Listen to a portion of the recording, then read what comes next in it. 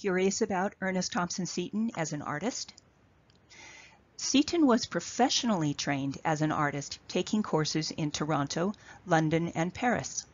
His father wanted him to be a portrait painter, but his love for nature drove him to specialize in wildlife art. This self-portrait was done before his 19th birthday.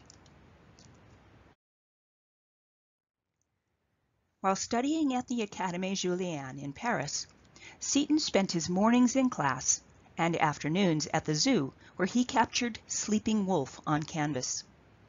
It was shown on the line at the Paris Salon, launching recognition of his talent as a wildlife artist.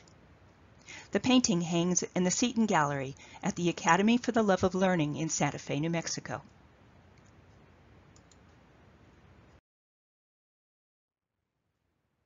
Following his success with Sleeping Wolf, he created his largest and most controversial painting, a 4-foot by 7-foot canvas called Awaited in Vain. It was not received at the Paris Salon, drawing criticism as horrible, offensive detail, but it was bold and was the talk of the town in Toronto. It hangs at the National Scouting Museum at Philmont Scout Ranch in Cimarron, New Mexico.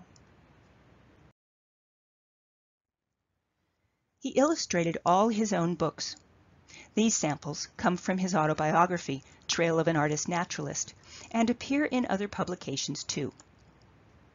In 1885, Century Dictionary ordered 1,000 drawings at $5 apiece, which is about $125 in today's currency. When he returned from Paris in 1896, Dr. Frank Chapman hired Seton to illustrate his book, Bird Life.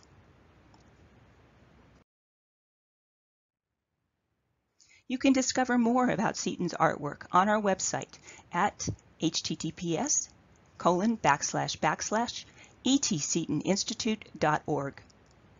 Please consider donating to the Institute on Giving Tuesday, coming up on November 30th. Thank you.